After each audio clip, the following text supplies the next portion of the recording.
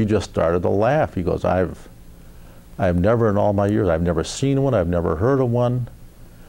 And I said, well, the regulations don't specify that it has to be vertical. Why couldn't it be horizontal? And he said, well, probably because they just presume that they're going to. I said, yeah, but it doesn't say, it doesn't say that. And so he finally said, "I tell you what," he says, I'm going to I'm going to deny that application. But you're entitled to appeal to the state building department. And if they grant it, we'll go along with it. And I said, well, all right. I said, there's one more thing. He goes, what's that? I said, I want you to agree not to oppose our application. Just stay out of it. And so he said, that's fine. And so we had to go down to Columbus and had a hearing, and the state Board of Building Appeals, or whatever it was called in those days, I can still remember the looks on those guys' faces. You're talking about a horizontal firewall? I said, that's what it is. And they approved it. And so that's been kind of an inside joke around here for the last 20 years or so, that we have the only approved horizontal firewall in the history of the state of Ohio from the Building Commission. But as a result of that issue, actually the building commissioner and I and some of the other guys on our committee, I mean, that kind of brought us together, and we were able to work together to work out some of the other issues. Our stairway on the south side, the main stairway from the lobby up to the second floor, technically would have had to be fireproofed, which means we'd have to put a wall up there. And the building commissioner says, look, as far as I'm concerned, that whole thing is an outside lobby. And that helped us a lot, because that would have looked horrible. And I would tell him, I said, that's going to be less safe than it is now. If you got that all boxed in and people can't see where the stairway is, and then you're going to have to go through a door, and then, so he's all, okay. He goes, that's an outside lobby. And I said, well, that's how it was designed. Exactly. So the city worked with us, very well to solve solve those issues at that time. But that was quite a project. I think we spent a lot of time. We had a meeting, I think, of our subcommittee on the building, like every Monday morning for like 2.5 hours throughout the construction project. So what was the scope of that addition? It was the boardroom, the main dining room, the bar up here? The bar, the whole extension of the grill room downstairs, and I believe we also expanded the men's grill. Correct. Yes. At that time, and maybe even the locker room south a little bit. We expanded that, the men's grill almost 100%. Yeah. And then part of that for the locker room when maintenance was added on. Right. And then we put a stairwell in the back. Exactly. On the Dolphin dining room. Right. As a fire escape type of thing. Right. Yes. And is that when the halfway house was built over where the Tillinghast room is now? No. No. That was later. No. We put the cart barn. That was moved over from where it was then back over to where the new cart barn was.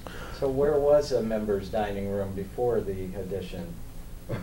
It wasn't. Well, we had the old upstairs, Okay. but one of the issues, as society changes, and uses of buildings change, one of the problems was we would have a lot of functions and weddings up here, and then that would take up the space. And there was no formal type dining area available for the members. And so the idea was, let's create a space that's going to be nice and formal where the members can always count on going to have dinner, with their guests and friends, even if there's a wedding going on or something like that. And so that was part of the consideration there, because of the conflicts with outside parties and functions. And it seems like today people don't want formal dining anymore. So we just have to adapt with the changes in society. And then I think also with the people were using the facilities more, and there was more demand for other types of functions, company meetings and things like that. So we wanted to create a space, for the members that they could more or less count on to be able to use.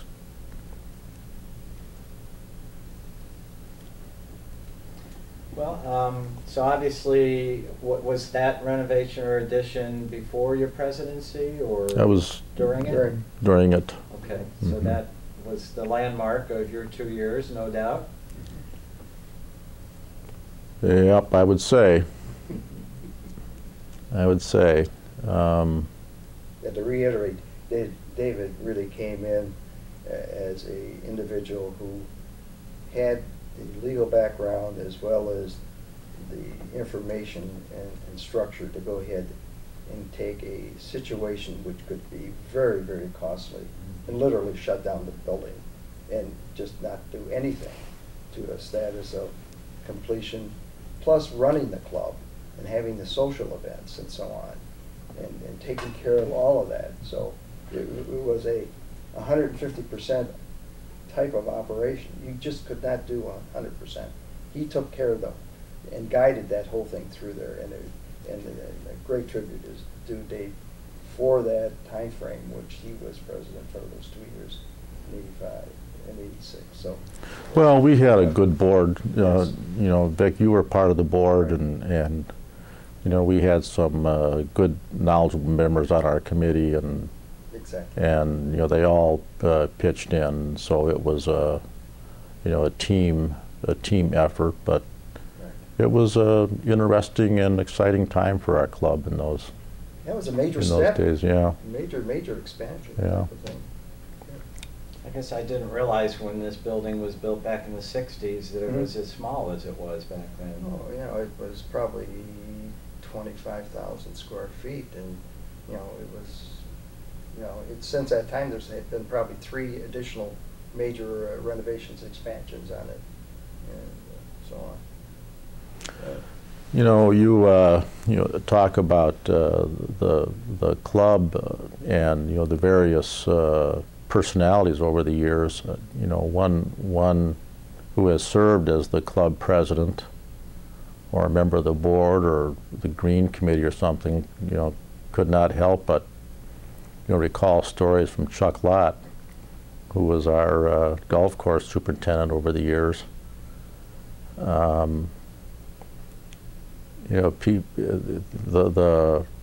think one of his trademarks was his handiwork with the flowers out here over the years, and it was kind of interesting because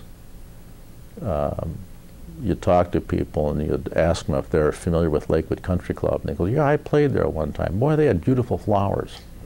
The greens wouldn't roll. That's right. Yes. They were pretty slow, and there was water all over the place because it got sprinkled the heck out of everything, but you know, no, they had beautiful flowers. But you know, Chuck was, you know, he was a caretaker. He wasn't a greenskeeper. He was a caretaker. I mean, that guy. This country club, keeping this thing going was his life. It was his life, you know, and he was virtually here, you know, day and night. I mean, no matter what was, you know, what kind of an issue was going on, he was here to handle it. I can recall, you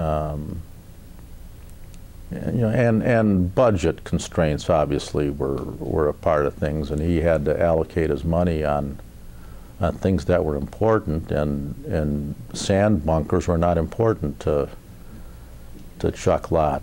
And I recall during my tenure we were getting a lot of complaints about the bunkers because they were primarily hard clay with very little sand in them, and then if there'd be a rain, it would wash the sand almost off of the higher spots, and it would all be concentrated in the lower spots in the bunkers. And you know, Chuck didn't want to spend too much maintenance pushing it back up.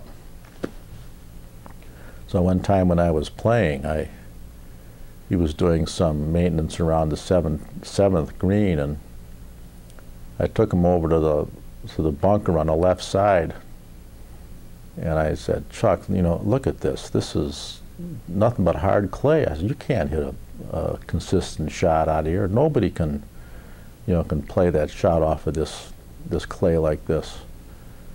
And he just looked at it for a while, and it got the twinkle in his eye and the little smirk on his face, and says, well, I'd try not to go in there then. You know? And so I go, okay, that's the solution. I'll try not to hit it in there anymore. All right. Certain amount of wisdom there. Yeah. How about individual members, the club, and instances of parties or golf tournaments or fun things that you recall or that were outstanding in memory? Well, when you think of members, I mean, how could you conceive of the Lakewood Country Club being without John Packle? I mean, he's a personality that's larger than life out here, whether you love him or just put up with him. I mean, there's no denying that he's been. You know, again, this place has almost been his life also. I mean, he knows everybody, and everybody knows him, and he's always very friendly. When he was still playing, I used to play a lot of golf with John. Play with John and Don Rebar and Chuck Periano Sr. We used to play almost every weekend for a number of years. I remember Don Rebar one time. He wasn't playing very well, and we were teeing off on 14, and he hits this great drive. I mean, it was super.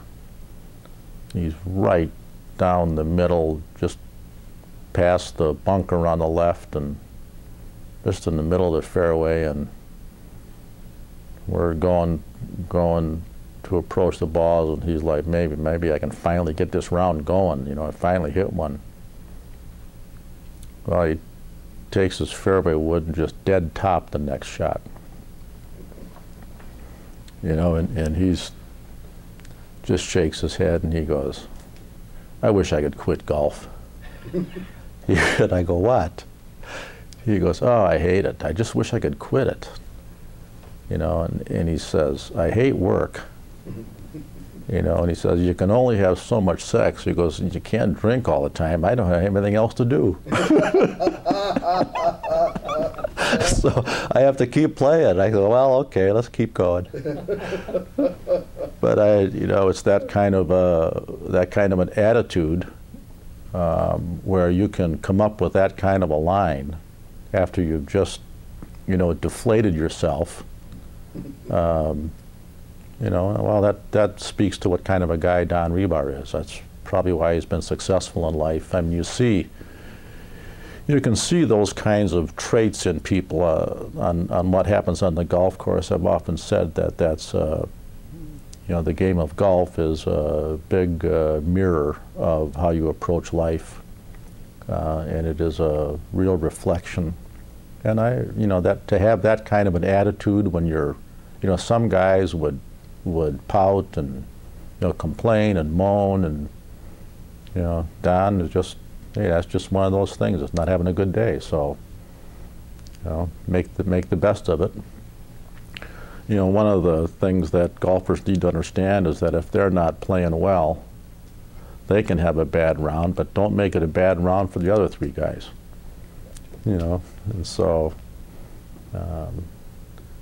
that's something I've always admired in people. I mentioned John Packle. I can remember this was John and I think Chuck Periano Sr., and I don't know if Don was playing with us then or not, but we were teeing off on 13. And this was before we extended the tees and everything on 13, and the woods area and brush area between new 12 and the 13th tee was much more grown up. It was larger in those days, and we were waiting for the group ahead of us to clear. And Johnny decided that he had to take care of some business. And rather than go to the restrooms that were just to the left, right there, he decided to just go in the bushes there between the new 12 and 13. So he came back, and he's got the most sheepish look on his face that you can imagine. And the left side of his khaki golf slacks are just wet all the way down the whole left side. And I mean, there's no way he could hide it. You know, and I'm like, Johnny, what happened to you? And he's, you know, you could tell he's just, you know, doesn't want to say. I said, well, what happened? You run into a sprinkler? You know, and he goes, well, I was just getting started and I saw a golf ball. And I had to pick it up. Oh, jeez. You know, and I said, what? Somebody's got to get there before you can? I said, is that what was going through your head? I better pick up this thing right away because somebody might come here and sneak it away before I'm done. But that was that was an incident, and I tease him about that, you know, even now, and he takes it all in stride. He's a good guy. He takes that. You talk about you know, members and things. Again, I don't know how long ago this was, but you know, it was Johnny, me, and Chuck Periano, and a new member, relatively new member at that time. His name was Bob Melinek. Oh, yes. Bob Melinek. And Bob was a very outgoing, very social guy, big guy, and he could really hit a ball, and when he'd get his timing right, but he had a tendency to pull a lot of shots.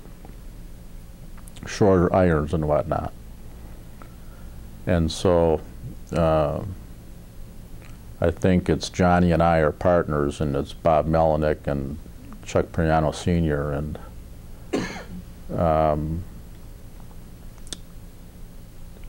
Johnny would have a tendency all the time of asking where the shot was. He was, "Are you on the green? Where is it? You on the green?" Because he couldn't see. You know, and so we're like, number one, Bob gets a good drive and then hits it in the bunker, and Johnny's, "Is it on? Is it on?" He goes, "No, it's not on." He goes, "Where is it?" He goes, "It's in the bunker." "Oh." Number two, "Is it on?" "No." "Where is it?" "It's in the bunker." Now we're on 4, and he hits a good drive, and same thing, hits the second shot. Johnny's, "Is it on? Is it on?" He goes, "No." "Where is it?" He goes, "I'm in the bunker again." And Chuck Priano turns to me and he goes, "Bob's in the bunker a lot." And I'm like, well, that's Bunker Bob. That's where that name came from. And that's where that name came from. I would bet you that a lot of the members don't even know what the guy's name is. Right. They know Everybody Bunker Bob. knows Bunker Bob. You talk about Bunker Bob, and I mean, that just caught on out here, and it's a nickname that he's never gonna be able to get rid of, and I think he kind of likes it. It's fixed. Speaking of nicknames, I'm sure we can all figure out how counselor fits you, but did somebody dub you that out here, or? You know, I don't know. It's as though that has been my moniker forever out here, and I actually think Jerry Boykin started that. You know, when I'd walk into the pro shop, he'd say, "Hi, counselor," or something like that, and then you know, the starting guys and the assistant pros and, you know, all the members. So it's kind of interesting how those things happen and just kind of stay with you. I think it's a good recognition of who you are, counselor or doctor, and it's a very nice compliment, and the nickname as well. Yeah, well, it's I've always fondly you know, remember and appreciate actually that that kind of recognition from the members. I know even, you know, other lawyers here that I have the tremendous amount of respect for. They're great lawyers, you know, and they mostly still call me counselor, Yes. which is kind of interesting. That's great. I now have that on my golf ball. Good. Good. I like that. And I have tap in par on my license plate. Very good. That was interesting how that happened. I was filling out my license plate renewal at the office one day, and I had never even thought about any of these vanity plates or anything like that. And so, you know, again, I don't know, this must be 15 years ago or more. And I'm filling this out, and it asks you if you want to have, you know, a different name or something on it, and it didn't cost that much more. And so in those days, you had to call the License Bureau in Columbus to find out if it was available. Right. So I called, and this lady answered, and I said, "What's the story on that?" She says, "Well, you just tell me what name you want on it."